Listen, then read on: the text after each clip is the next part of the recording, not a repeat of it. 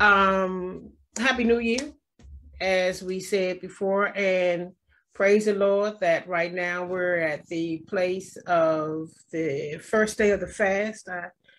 I hope your hearts and minds are as ready as they could be for this 11th year.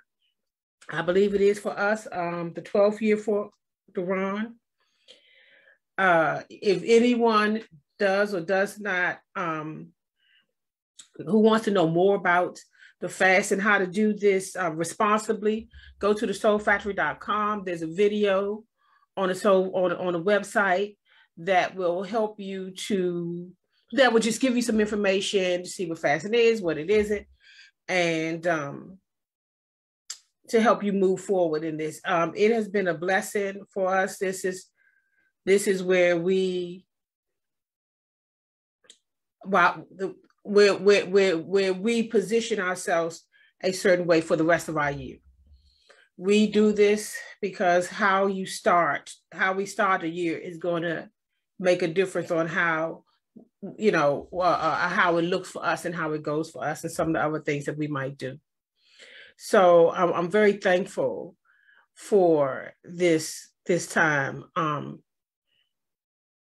And just all that God has been doing in our lives. As I said earlier, yesterday and maybe the day before, right now, these times of uncertainty, these times of shiftings in the world, these times that challenge our flesh gives us an opportunity to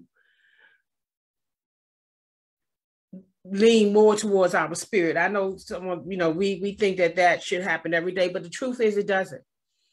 This is why the Bible could say, God said, when I slew them, then they came to me, because, sometimes it takes a bit of disturbance to wake us up.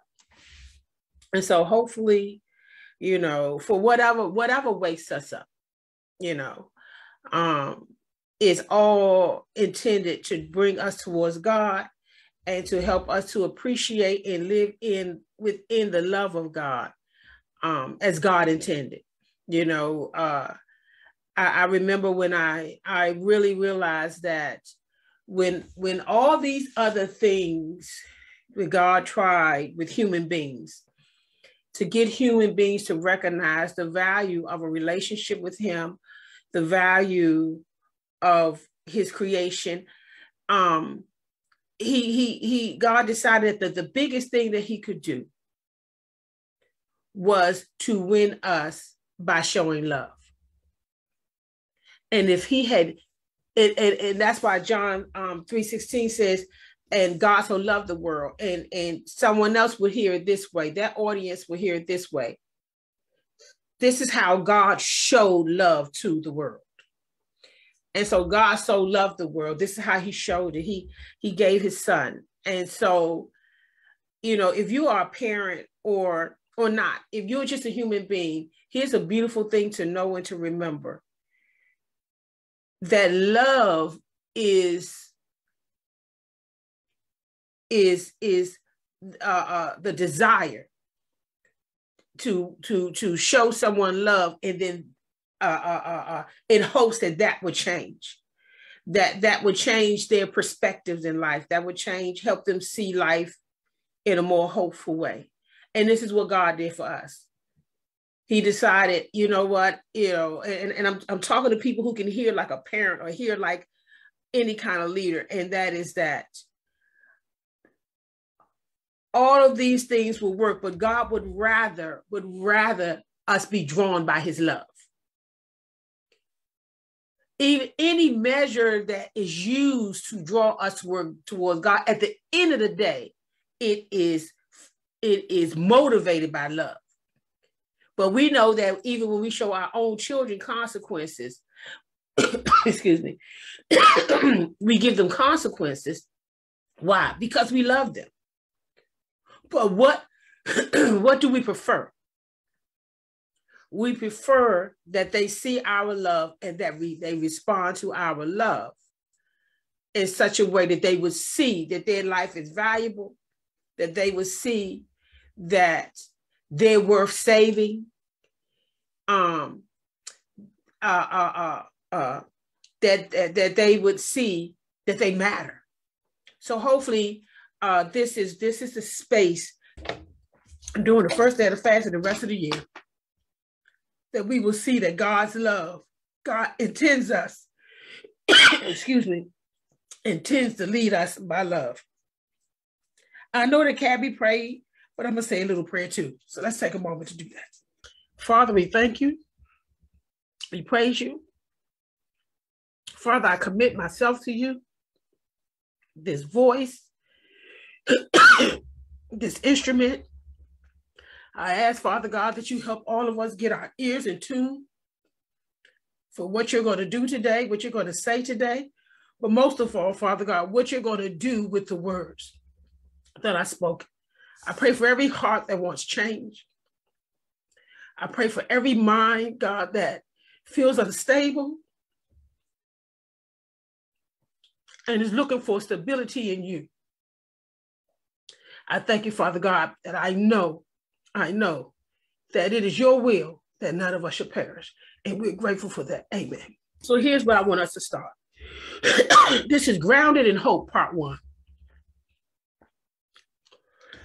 When we are looking to be changed by the power of God in a world where we're dealing with the unseen and the uncertain, it starts with a mindset from us, a disposition. And when we don't start from the disposition, the mindset of hope, then our walk becomes a little more staggered, unstable, not so balanced. So Romans 8, 31-36.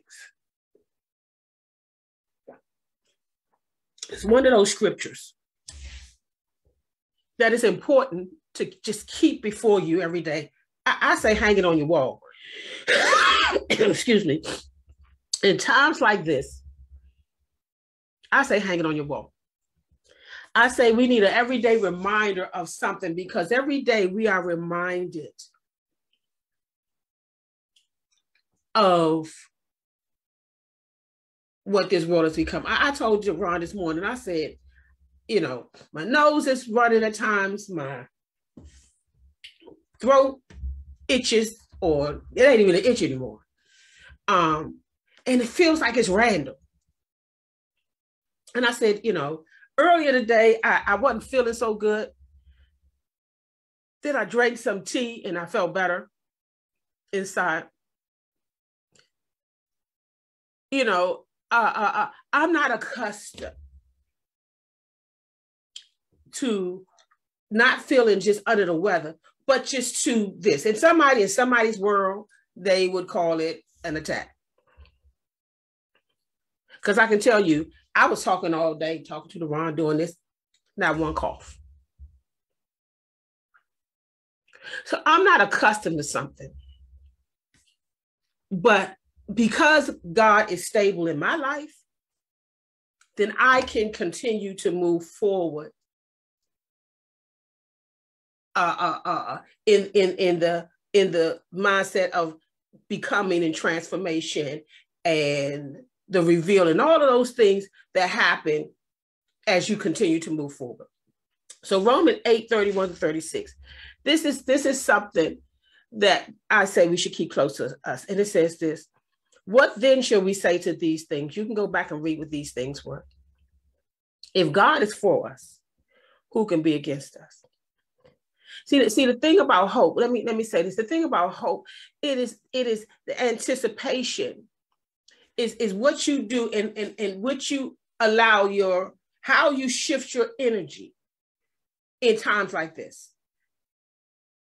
With the anticipating that God is for us and nothing can separate us from the love of God. And I didn't tell you that we can't get off course, that you cannot put yourself in a space where consequences have to teach you, because love has not done it for you. The love of God at this point, has not gotten into those spaces that could really appreciate this. But during these times of the unseen, in the unseen and the uncertain, there's something that you're going to have to keep real close to you. If God is for you, who can be against you? And then Romans 31 says, verse 32, here we go. Let me start at 31 again. What then shall we say to these things? If God is for us, who can be against us? He who did not spare his own son. This is love language. He who did not spare his own son, but delivered him up for us all. How shall he not with him also freely give us all things? I could just break down the crowd for that. So, Paul is saying, pay attention to this. Why would God give his own son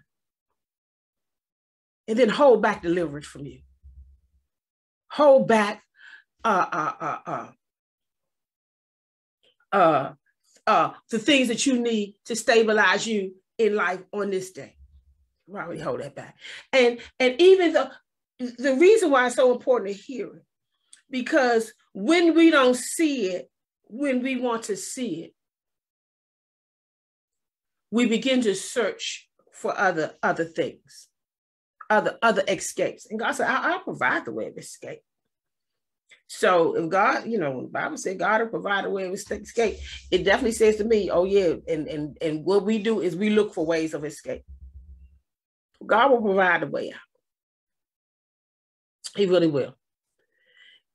But when these things don't happen, not just when we want it to, but when we feel that we've been pushed to the limits of who we are, or what we've known, or what we were accustomed to, it can become scary in a way, or concerning in a way. And we might not even notice that our frequencies are off. We're not aligned or not balanced, which are two different things at this point. And so he says, he who did not spare his own son, but delivered him up for us all, how should he not with him also freely give us all things? This is Paul talking to somebody who obviously was doubting. Somebody was doubting. And he's talking to someone who at least believed that God gave his son. From this point on, all of us who believe that, why would we think that God would keep from us the lesser things when he gave us the greater thing? Why would he keep from us the lesser things? And this is something I believe that, on a daily basis, we may have to tell ourselves, this makes no sense. Why would God leave me out there now? One of our favorite songs was, he did not bring me out this far to take me back again.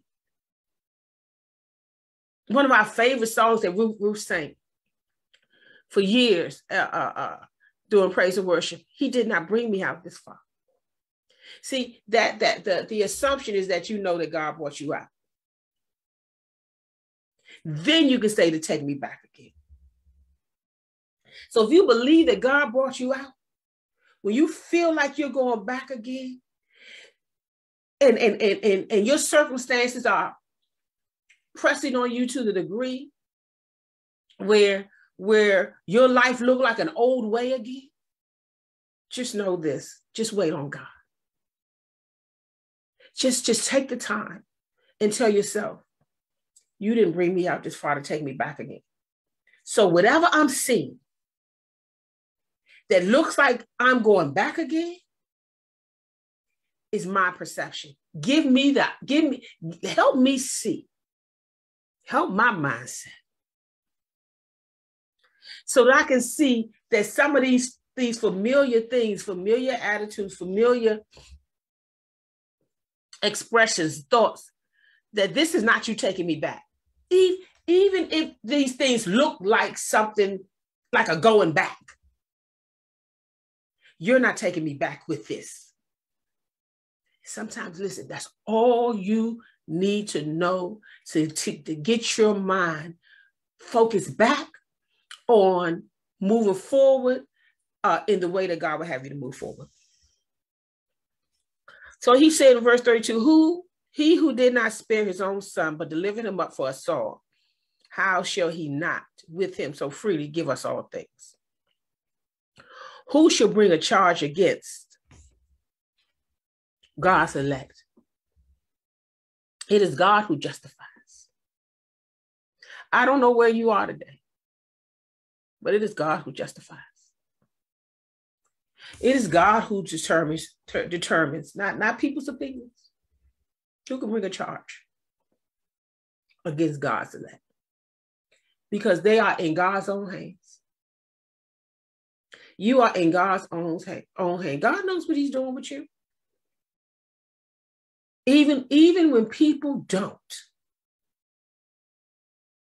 You, Jill, and anybody, you stay in a space of integrity. And you do your best not to give the devil a foothold in your life. Because that part God can't stop you from doing. That you and I can do. That's where our choice is. That's where our power is. We won't give the devil a foothold. Oftentimes, when the Bible spoke about the devil being given a foothold, it was centered around relationship and unforgiveness. Someone not forgiving a brother for whatever he did do. He said, listen, let that go. Let that go. This person who did this, they need another chance. They have to be given a chance to walk in another way, in righteousness. And if we don't let this go, some people keep trying to prove to you and I that they have changed. God said, don't do that. It's been long enough. Excuse me. Verse 34 says this. Who is he who condemns? It is Christ who died, and furthermore is also risen, who is even at the right hand of God, who also makes intercession for us. Do you believe that? That Christ coming in the flesh. Oh, he knows how to talk to the Father about our temptations. Excuse me. He knows how to talk to the Father about our worries. He knows how to talk to the Father about our misgivings. But it's for you to hold on to this, because somewhere along the line, some of this is going to find itself in your life and in your space. And you're going to need to believe God over your own self-assessment, your own self-judgment. You're going to have to believe what God has to say. And you're going to have to believe, and we're going to have to believe that God is who he say he is. Excuse me, even in a world that is at this point dominated by 3 different kinds of COVID variants, allergies, and flus, and financial struggles, and businesses being affected, and this loss of life in this world. Right here, we are going to have to believe God. He says this, who is he who condemns? It is Christ who died, and furthermore is also risen. This is Paul talking to people because there's two groups of people now having to fellowship because Jesus, because of the work of Christ, and now they're believers that have different kind of backgrounds come together, and there are people who feel like they don't belong because maybe someone else was there longer, and now they feel like they don't belong. These Gentiles feel like these Jews who have had that word and had and was heard the words and walked with the Messiah and had this rich culture from the beginning. You know, these people were very confused. Somebody said they need to be circumcised in order to belong. And all they wanted to do was to belong so they could become. So that they could become all that God, I'm going to say it this way, so that the Son of God may be made manifest in them. And then it says, is it Christ who died and furthermore is also risen, who is even at the right hand of God, who also makes intercession for us?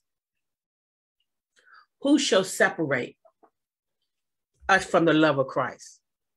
Shall tribulation? Now, I want you to hear what sometimes we don't pay attention to. It didn't say what shall separate us. Our problem is not a what, it's a who. It's a who. Who shall separate us from the love of Christ? Shall tribulation? This tribulation we talking about, it comes through a who. Distress, this distress comes through a who. Persecution through a who.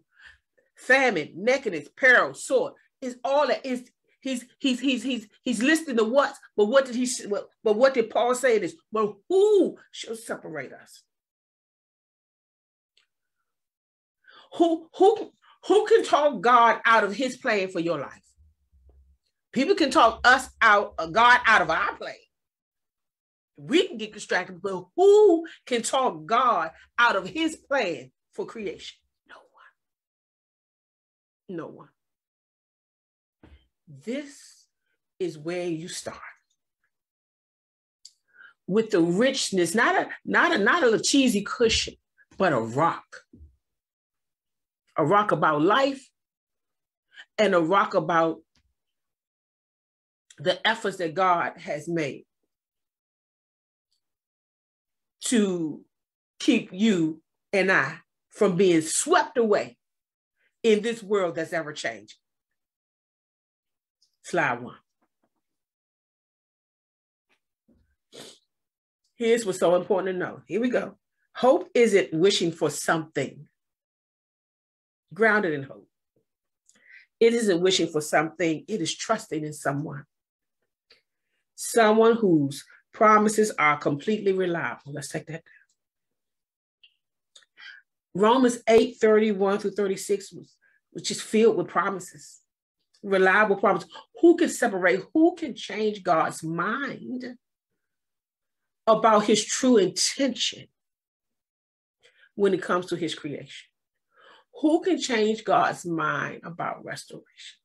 Who can say, if I think about Job and how this works, who can go to that judge, so to speak, and bring an accusation against you to make that judge have no mercy on you? No one. Hope isn't wishing for something. It is trusting in someone whose promises are completely reliable. So that means it's important to understand God's promises and to know what you're believing about God. But I want you to see this because sometimes hope has become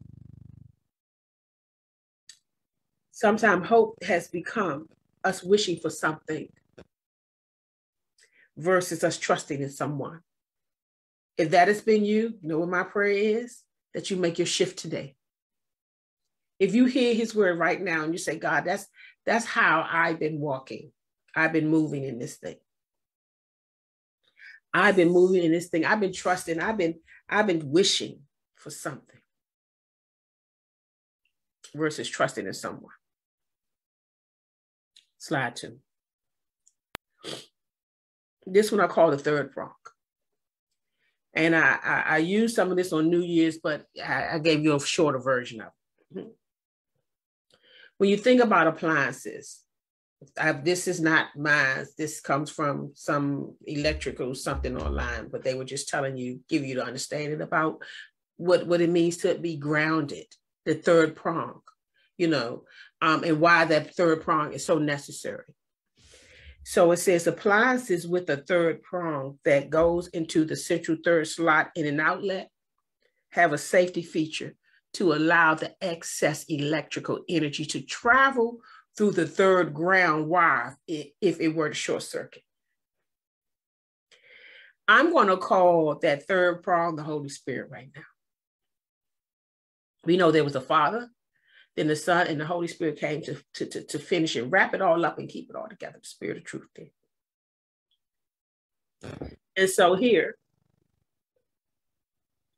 what did it say about this third prong when it comes to appliances? You are the appliance, right?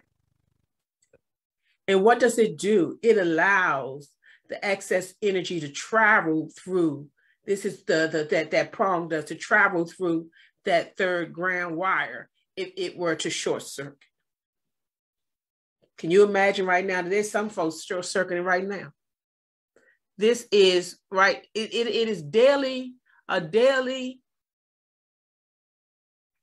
view of what I call something short-circuited. That means the power, I don't know if you blinking. I don't know if you ever had a short in your line. I've had a short in the line. We've had technical difficulties. And so we know what it's like when things are not flowing perfectly. Maturely, everything is not doing its part, operating the way we know it can operate, but for some reason it is not operating that way. Put that slide back up for me. Thank you. The Holy Spirit, but the comforter, the counselor, the helper, the intercessor, the advocate, the strengthener, the standby. Right now, we need all of that. And anytime I'm talking about the Son or the Holy Spirit, I'm always talking about God.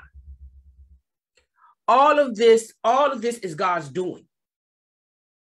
So, but the comforter, counselor, helper, intercessor, advocate, strengthener, standby, he will teach you all things. Why would Jesus say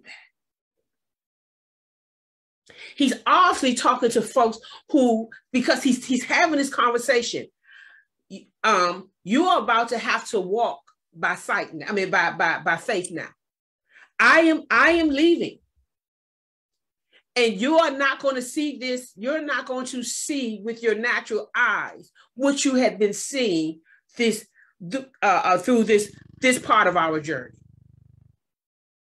And you're going to have to know how to recognize when this spirit is talking to you. But most of all, it is good for you to know the different ways that the spirit will assist you, this helper. He counsel you, strengthen you, advocate for you. See, sometimes in the story of Job, Job's friends talked to him a lot about, from the point of, you must have done something for this to happen to you. And every now and then we have people in our lives who think that way too. They don't mean any harm. It's just the way they believe, what they believe about life. You must have done something. And during those times, to keep yourself, that can become what I call the line in the road. Something that you keep staring at, something that you think that you see is going to maul you to death or hurt you or harm you. And you need that advocate to say, I know what you're feeling and I know what you've heard. But I am always speaking, just like the Son, S-O-N, Jesus. I'm in alignment, in agreement with this message of restoration. So I'm an advocate for your restoration. I'm an advocate. As a matter of fact, I'm so tuned into your spirit that I can pray when you can, when the spirit is interceding. I can pray to God according to his will when you don't even know what to say. You don't know what to say because you don't really know how you feel, but I know the truth because I'm the spirit of truth. And I know that right now, while you fussing and you mad and you going for it, that you're really scared. So when I take this conversation to the Father on your behalf, I don't talk about your anger. I talk about this. She's scared. She's doubting. This is a response to anxiety. And I intercede according to God's will on your behalf. You need to know that. See, when you live long enough and you stay in the light long enough, you'll get to experience that revealing that doesn't come to you at one time. Just enough sometimes to get you through the door. Just enough to keep you from jumping ship. But years later, you'll find you'll look up and some things that you said you would never do, you'll be willing to do. Not bad things, not ratchet things. But you'll mature spiritually. And you'll begin to see, oh, okay, God, I don't care about that at this age as much as I used to. Or, just all kinds of different things. So this spirit, that this advocate, this strengthener, he will teach you all things. That means you need to be taught all things. So always remain teachable. See, when you want to know how some adversarial spirit will come into your space, that's why pride is so dangerous. Because pride keeps you from being teachable. And that pride that looks like it is against man, it actually has its first war is against the truth. And it keeps you from being teachable.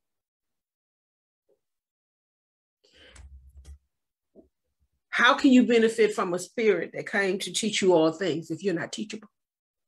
Will said it this way some weeks ago, always be open.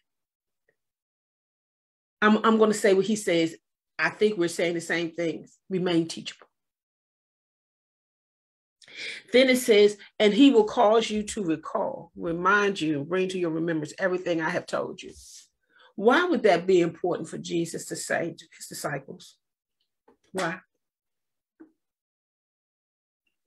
Because once the comforts that they had, the level of comfort they had, because they could see the physical Jesus right there, the comfort they had, they were no longer going to have because he was going to leave. And in their mind, they were going to be in the same position than before he came. That's why Jesus, he had to say, get behind me, Satan, because of Peter. Because Peter's like, oh, listen, if you leave, they're going to take us up. We're going to be right back where we started. But this would the Lord always want you to know. Once I've touched you, once I have delivered you, you will always have that in your memory if you believe that I was your deliverer. You're a different person just because you met me. So even if you see yourself standing in the same circumstances, don't you believe that you are the same person standing in the same circumstances. That's why Bruce Lee got this from someone else, but that's who I heard it from. You never stick your feet in the same river twice. Why is that? Because that's new water. That's new, and so are you, if you will believe it. He says, so he will cause you to recall. Under this pressure, in this situation that you're in, whatever your situation is, it's different, it's unseen and uncertain space. You're going to need the Holy Spirit to help you recall. Sometimes when the pressure comes on, panic in the mind just starts looking for solutions everywhere, because that's the mind's job. The mind's job is definitely to keep you alive, but also to try to find answers. So the mind doesn't necessarily look for God first, just look for answers. And the mind will let you look for answers everywhere, anyway. Because at this point, you just want the equilibrium. You just want to be brought back into some space. But the Lord said, let me tell you what the Spirit will do, because this ain't based on your intelligence here. It's going to have you to recall. It's going to go on your memory. See, the wonderful things about memory, it doesn't just record facts, it records emotions too. And I'm going to take you into your emotional memory. And I'm going to take you back to a space where you remember where you were. I was looking at a movie last night. It was Hope Springs with Meryl Streep. And I can't think of his name, but it doesn't matter. The guy from The Office, he was the therapist. And he was trying to get them to reconnect again as a couple. They've been married 31 years. And one of the exercises that he gave them, when he saw that he just couldn't get them, they didn't have words for their new space. So he took them back into their memory. He says, tell me the first time when you all connected a certain way and it was good. And once they start talking about it and they begin to recall, they move closer and closer and closer and closer together. This is what recall will do for you. And the Holy Spirit will help you at the right time. Recall what God did for you. One of those times when you were very emotionally distraught and you really felt lost or, excuse me, defeated, and you called out some kind of way. And you cried out to God. And nobody can take that one from you, because you know that you were not at your wits' end. You were just at the place of defeat. And the Holy Spirit will help you recall. He says, Jesus said, everything I have told you. Jesus told them all kinds of things. Sometimes Jesus told them about how to get up.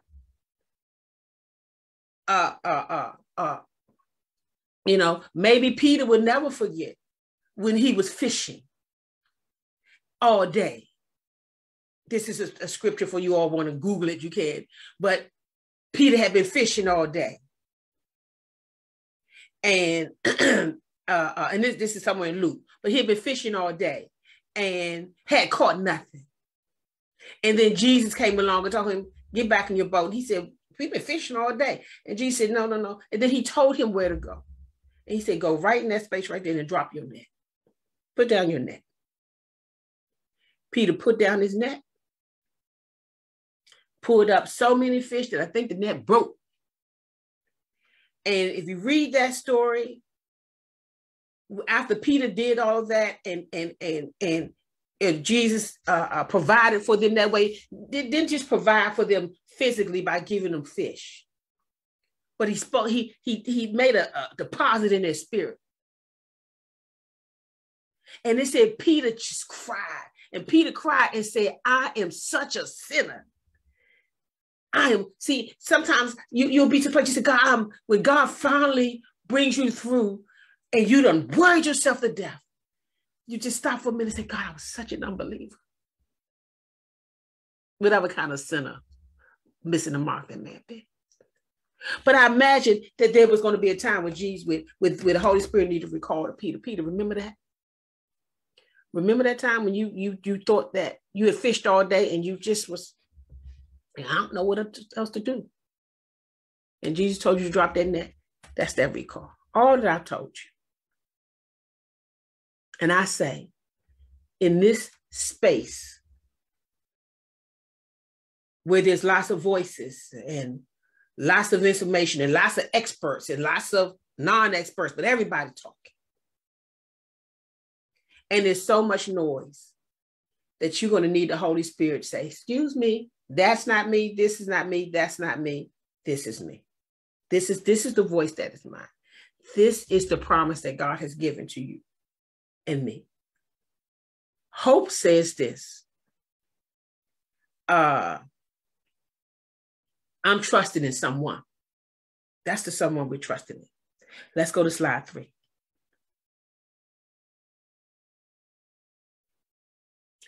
I want you, this frequency piece came again off of their website when it comes to the third prong. How electricity works, how power works, right? So we're talking about being grounded in hope. And I thought this was very good for me. The purpose of a ground wire is to safely direct excess energy, electricity. Don't take that down while I'm talking, not right now. So I want you to focus on the word excess. This is when something becomes excessive. It's too much. And something has to safely direct in terms of these wires, it's electricity, but in terms of us, it's energy. When we have excess and our energy is in excess, that leads to stress and illness and anxiety and bad decisions made out of fear instead of decisions made out of the faith that is connected to hope. And then it says electricity, how it works to eliminate the negative currents from an electrical system in order to return equilibrium. So that power, that third prong, okay, all three. But right now, I just want to focus on the Holy Spirit because this is where we finish. We run in this last part of this leg of this race from God's plan with the Holy Spirit. And the way it works to eliminate the negative currents from your system in order to return you to balance and stability. I didn't write this. This is, okay, well, someone like Clayton, the electrician, can tell you absolutely. Okay. So this is what they said on this site. Under typical circumstances, neutral wires lead the way for currents, returning to the breaker panel to restore equilibrium in typical circumstances. But if an issue arises, that's bullet 4, when the circumstances are not the typical circumstances, if an issue arises in the normal process of electrical flow, energy can be passed to other parts of your home, resulting in a short circuit. Take that down. What picture do I want you to see in this? When things are not typical anymore, and it interrupts the flow of God in our lives, not the love of God in our lives, the flow of God in our lives.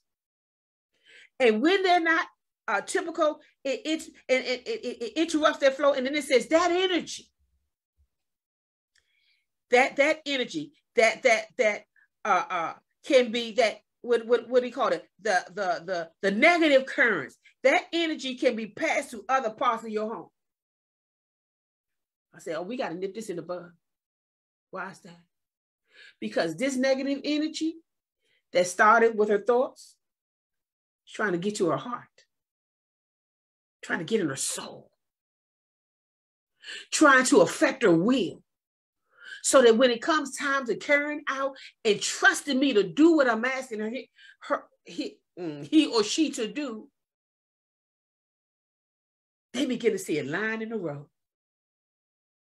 And that lion, that kitten is now a lion. And the roar is loud. And they no longer see me as the one who has control over all of that. As God told Moses, when Moses saw a lion in the road, when he had to go to Pharaoh. And Moses began to talk like there was a lion in the road because his speech wasn't eloquent. God said it this way: did I not make the mouth? I made your mouth, Moses. I got this. So I ain't worried about a cough. God got this. You just keep doing what you do. That's what I'm asking you to do. That ain't no line in the road. It'll pass. Let me take you back to your memory where you used to stand and call 10 years ago, 15 years ago. Now, don't mean I shouldn't check it out. Doesn't mean it's to be ignored. But it does mean that things happen. And you've seen things happen that you didn't recognize as normal before. What did I do? What happened in your life? 25 years later. You still that mouthpiece. So don't you worry. Don't you worry. Listen to me. Slide 4. We are wired for change. Change meaning transformation. So the very thing that is challenging our physical well-being right now is an opportunity for our spiritual transformation. It's an opportunity for us to practice, get some practice independent and leaning on God. It's that opportunity. It's that time now. We're wired for change. Take that down. And everything. This is how Moses said it, and then Jesus repeated too. Listen, God got to teach us not to live by bread alone. This is an opportunity where you get to be taught not to live by bread alone, not to see the physical as your sustenance, but to be able to lean on what you can. Lean and ain't nothing there. To learn how to function in a world that's unseen, with things flowing. It ain't as concrete. It's a rock. It's a rock because it's steady. It's a rock because it's stable. But it's not a rock because it is concrete, because it can move again. Well, God said, trust my flow in the spirit. Trust me. I already told you, no one can talk God out of his plan for your life. Therefore, that's someone who can separate, that who it will talk you out of something. It'll never talk God out of it. That foundation is firm, laid, the same yesterday, today, and nevermore, forevermore. Slide 5.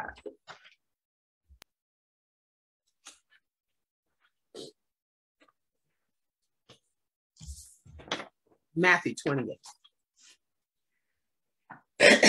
Now, with all that said, this is what he says: go then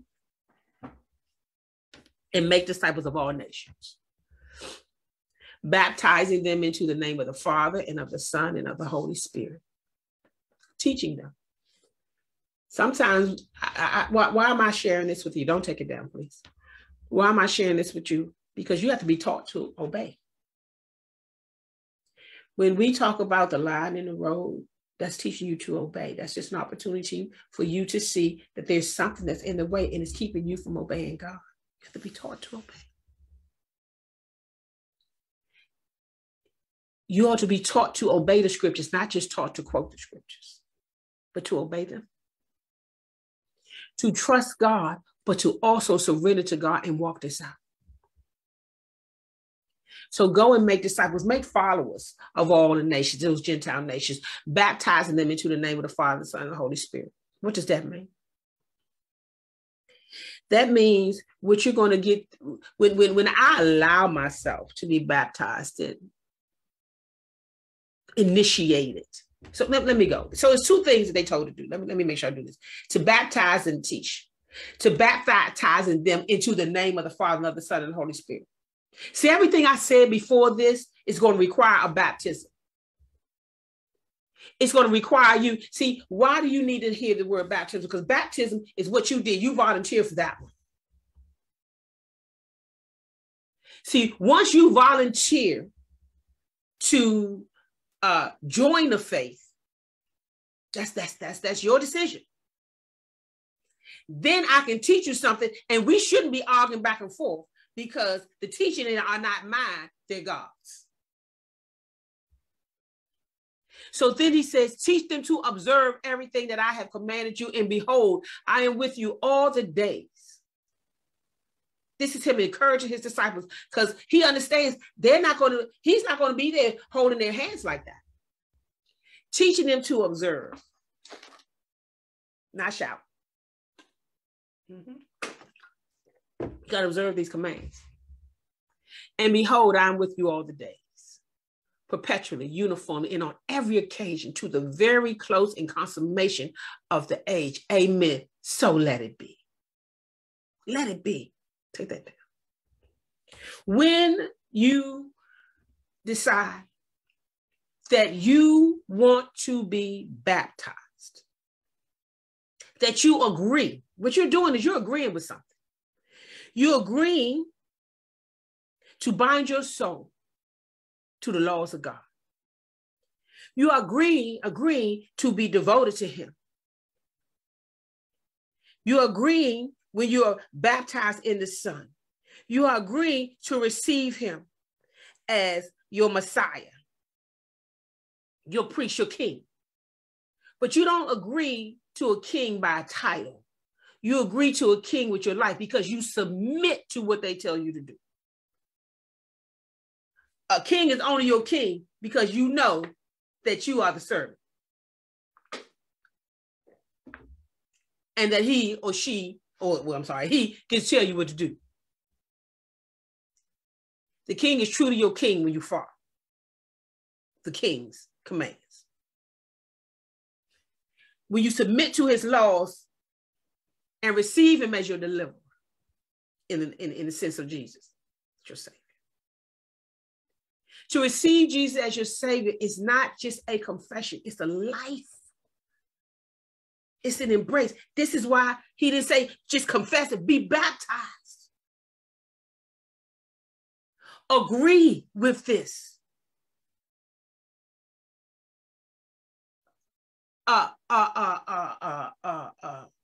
Connect to this in the Holy Spirit. What would that mean for you? To receive him as your sanctifier. Let the truth sanctify you. You want to be free? It's all in the truth. It's the truth that'll set you free. Any of that other freedom, it may feel like freedom, but it's not going to have that eternal, that change, that certain change. It says to be baptized into the Holy Spirit is to receive him as your sanctifier, your comforter, and a guide of the soul. Jesus already told you. And how is that spirit going to come? Like the truth? That's how it's going to come. It's called the spirit of truth. And it's going to show you not your truth, but the truth. The truth. Even and bring light to areas, to those blind spots that we have. So what are we professing? Father, I agree. I yield myself to you. I accept you as my guide. What do I call it? I bind my soul and body to your laws, the spirit of your laws, that is. And I receive you as the guide and the comfort of my life, your instructions, and I trust your promises. And I give myself to that. See, when I say I give myself to that, there's a whole lot of fighting I'm not going to do when people bring me the truth. Because when that truth is the truth of God, then I'm no longer fighting the person, I'm fighting the truth of God. And I'm no longer honoring my volunteer response to be baptized, to be in agreement. And then I got to keep myself teachable, because what Jesus said to them, now go teach these nations. That means I got to be teachable. Got to make sure pride doesn't come in. Be humble, honest. Make sure pride doesn't come in, sounding like a friend, but positioning me to be unteachable. Last slide.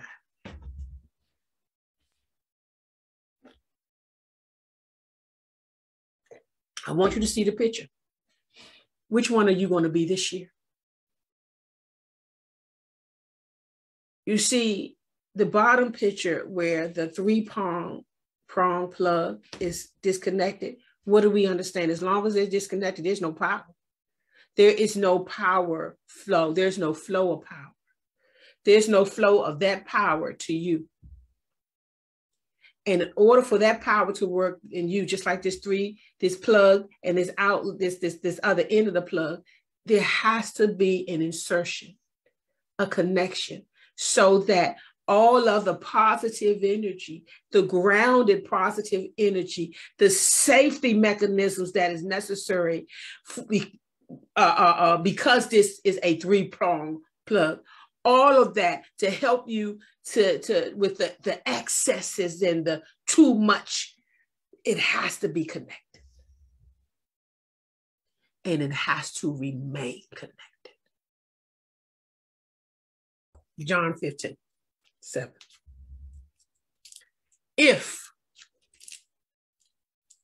Say that out loud. If you live in me, abide vitally united, connected to me. See, trying to connect to Jesus and not obey his commands. He said to love me is to obey my commands. What was my commands? That you love each other. He didn't say tolerate. It's not talking about tolerate. It's talking about love. Love wants the best for somebody. Love is forgiving. Love gives a human being another the benefit of the doubt. Love holds no record, keeps no record of wrongs. It's not easily angered. If you abide vitally united to me, and my words remain in you, and continue to live in your hearts, ask whatever you will, and it shall be done for you. When you produce much fruit, my Father is honored and glorified, and you show and you prove yourselves to be true followers of mine. When you produce much fruit, my Father is honored and glorified. And you show and you prove yourselves to be true followers of mine. I have loved you just as the Father has loved me. Now I want you to hear this. The Father loved Jesus, but he still required him to sacrifice his life. So don't see love outside of sacrifice. Don't see that God's love won't ask you to sacrifice. So I have loved you, verse 9. Just as the Father has loved me, abide in my love. Look at that. You can be, those two plugs can be in the same room, but if they're not connected, how do they stay connected? Here we go. If you keep my commandments, if you continue to obey my instructions, you will abide in my love. and live on in it. Just as I have obeyed my Father's commands and live on in his love. Take that down. What you going to be this year? Do you want listen, ain't do you want, I promise you, we need it. Do you want the love of God, the support of God, the plan of God, the gifts of God, the Son and the Holy Spirit? Do you want those things flowing in your life every day? Then abide. Stay connected. And tell yourself when you feel like chasing all of that noise out there, I'm not alone. What could separate me from the love of God? When you hear something telling you again that you're alone, you tell yourself, no, I'm not. Jesus said, I'll be with you always. I'll leave that spirit with you. When you feel that the world against you, this against you, baby daddy doing this, baby mama doing that, job saying this person saying this, you say to yourself, if God is for me, who could be against me? Because when you talk like that, oh, that's going to just become noise. Noise, not power, just noise. Listen, let's get ourselves grounded in this hope, in this anticipation that God is good and God is for us. Amen. God bless you. I'm passing it over now. So the only thing that I would just not so much add to, but what do you say, agree with is if God has an agenda, it's going to be grounded in hope. And grounded in hope looks and sounds like truth. One of the things that constantly hit me as you were talking, Jill, was just a simple question. Is how do you react, Will, every time you hear truth? What is your relationship with truth? Do you bend towards the negative? Do you bend towards do you lean into the truth, or do you find yourself trying to repel it or run away? See, the great thing about New Year's, this beginning, this emptying out through the fasting season by dedicating our bodies, our minds, and everything that we are on these 21 days of fasting in the beginning. The great thing, the biggest thing that I pull in connection to this message is that it's an awesome reset button to find out if you unplugged. This is the best time to get plugged back into the source. That question about my relationship with truth and how do I act and how do I respond when I hear it is the direct indicator that tells me or lets me know if my plug is all the way in, or if there is a disconnect somewhere between what it is that God is trying to give to me and what it is that I'm trying not to receive. And so the greatest thing about this message is even in the title, to be grounded in hope. The message of God will always and has always been grounded in hope, which means that if I've been receiving messages or accepting messages that move me away and make me feel hopeless or feel something other than the fact that God is for me and nothing or no one else can be against me, then I know that I've not been grounded in hope. And therefore, I know that somewhere in me, whether it's mind, body, or soul, I need to be reconnected to the source. I need to be reconnected to truth. I need to be reconnected to the message of the Spirit of God, the one that teaches me all things. I thank you all for tuning in this morning. I speak blessing unto everybody else under the sound of my voice. And I thank you, Jill, for that message. And from there, I want to just pray to say that search yourself. There's a song that we also sing. It says, search me, O God, and show me my ways. And if there's any way in me that is wicked or against you, lead me in the way that takes me to everlasting. And so right now, I want us all to just take a moment and ask God to search us. We are in the best place right now to be searched. This is day one of the church fast, which means, God, we are emptying out ourselves, mind, body, and soul. And we want you, God, to check our connection to you. We want to know what we are grounded to. We know that you have an agenda, God, and that's the only agenda we want to focus on, because in the end, nothing else will matter. So wherever you are, just bow your heads, close your eyes just for a moment. And as a sign of surrender, if you want to, just lift your hands and just repeat after me. Search me, O God. Search me, O God. See if there be any wicked way in me. And please then, God, lead me to the way of everlasting. Heavenly Father, we come as humbly as we know how in this moment of life that you have gifted us. And we pray right now, God, that you would search us and that you would cleanse us and that you would expose us to ourselves and our relationship to your spirit. Expose us to our relationship with truth. Expose us to our relationship with hope. Expose us to our relationship with moving the way you call us to move.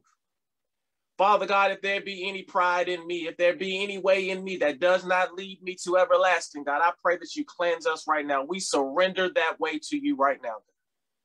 God, we thank you for all those that have made it to see one more year, because not everybody has. So, Father God, we thank you, Father God, for allowing us the gift of life on one more day. And we pray right now, God, that we do not waste that gift, but that we lean more into you, God, and that we lean more into the ways that lead us into everlasting. Father God, I pray for every individual that will journey on these 21 days right now, God. I pray, Father God, that you will be honored by our sacrifice, with us understanding, God, that even sacrifice is a gift. It's not a bad word. It's a gift. And we thank you for the privilege and the honor to let something go, just to say to you, God, you are the most important everything to us. And Father God, we sacrifice what it is that you call us to sacrifice in this season, just to say to you, God, we acknowledge that you are the Lord of our lives. You are the leader of our next steps. You are the one that we have chosen and will follow from here until everlasting. Father God, lead us in your ways. Help our relationships with the truth, God. Help our relationships with hope. And help us to get grounded, God. If we are disconnected, God, I pray for a reconnection right now in the spirit. And I pray that in that reconnection, that you and you alone be edified. I speak life over your people, God. Father God, I speak that your spirit become the loudest voice in the room from here on out. And we thank you in advance, God, for allowing us the gift of this new moment. May we not waste it focusing on what was. May we not waste it focusing on what possibly could be. But may we just stay in this moment with you and your spirit. And we pray that you just lead us in the ways that are suitable to your throne. We thank you for choosing us. Thank you for healing us. Thank you for keeping us and bringing us into yet one more year. May you be edified by our life, by our words, by our love. It is in the name of Yeshua, also known as Jesus the Christ, that we pray. Amen. Amen. Amen.